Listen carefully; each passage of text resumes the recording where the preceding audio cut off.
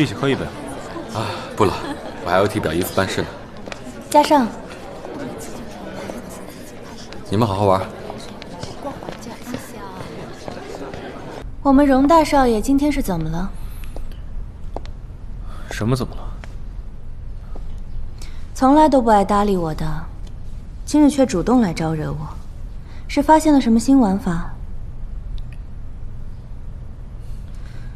你们家老爷子给你下死命令了？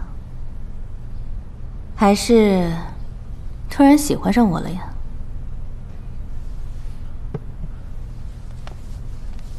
难道你喜欢我吗？我倒是可以试试看。联姻嘛，不过如此。你至少模样好看，气味也干净，比那些抽大烟的小开要好许多吧？你觉得这样的婚姻有意思吗？你们女人不是都追求自由和真爱吗？那都是我16、17岁玩的把戏了。可别把我当你们家那2个小丫头妹子。我呀，早就看清了，所谓自由，不过是脱离了家庭，出去吃糠咽菜受苦；所谓爱情，也就是一时激情冲昏了头脑，错把青春短暂的冲动当成了永恒。我的真爱是富足的生活，是珠宝和香水，是茶，是舞会。是浪漫的情人。如果是你的话，那最后一项可以划掉。你喜欢的样子，能持续一辈子吗？那你又是什么想法？我可是听说你在重庆有过一个女朋友。只是他家境不太好，伯父不同意你们来往。有传言说，你是为了他才拖着不毕业。看来我们荣大少爷还真是一位痴情人。不对，若真是痴情，又怎会乖乖回来联姻呢？不过你放心，我不会鄙夷你的。加上。我们俩做个约定如何？什么约定啊？如果我们结婚，我会给你生个儿子；如果我生不出，定会帮你纳2个美妾。你知道，我不是那种会争风吃醋的女人。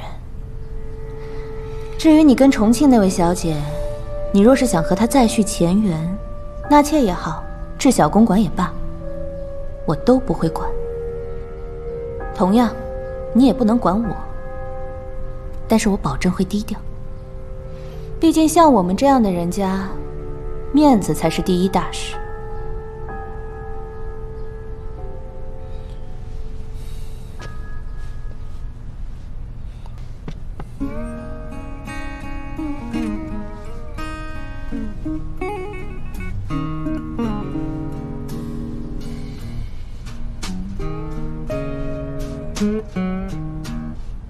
废物不废物，试了才知道。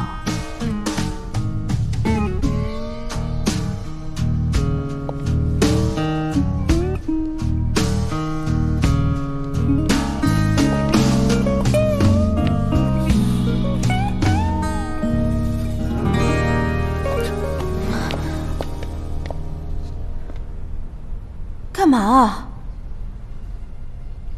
你觉得我稀罕你是吗？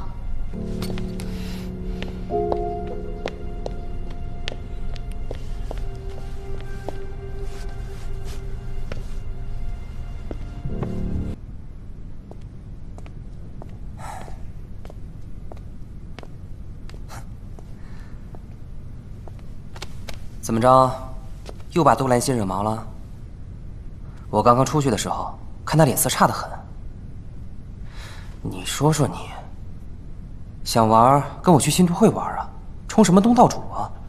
引来这么多人来家里，人再多也不热闹。你不还有一只狗呢吗？我看它挺有灵气的，知道你不开心，也不扑腾了。你是没见过他皮的时候。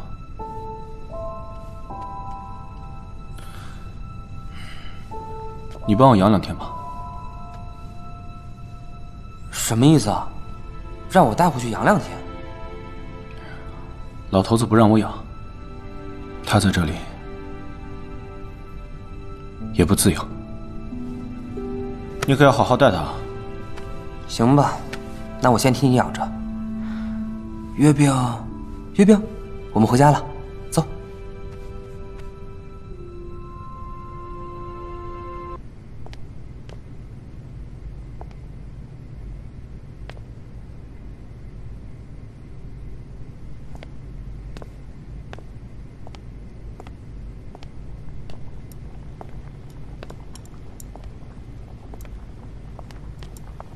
大少爷怎么在这儿？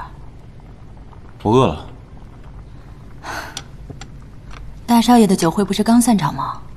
怎么没吃饱啊？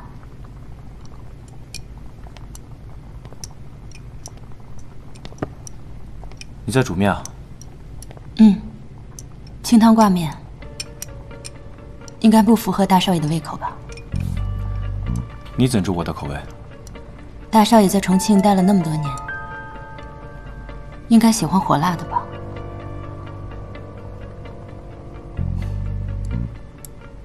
有些辣浮于表面，食之无味；有些辣深藏于内，值得回味。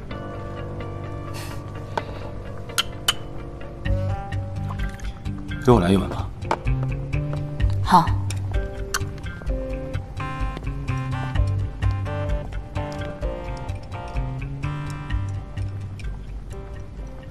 我的厨艺不怎么样，就将就着吃吧。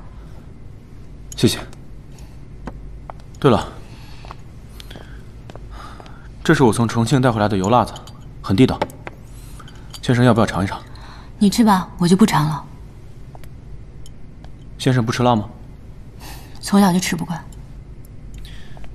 先生，有些东西要试过之后再下定论。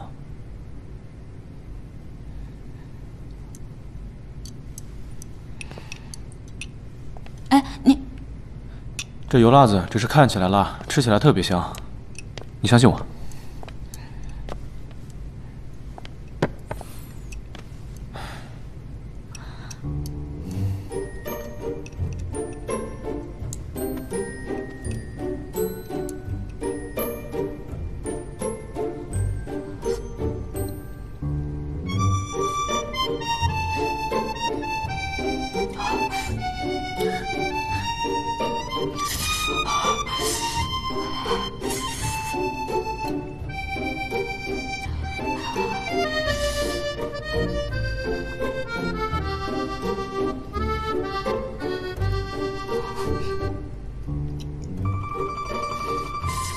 怎么样？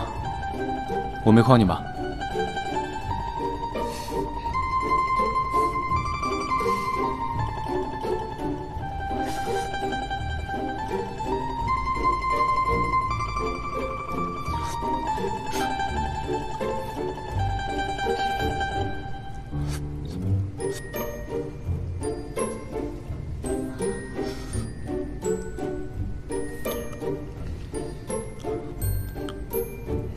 月饼，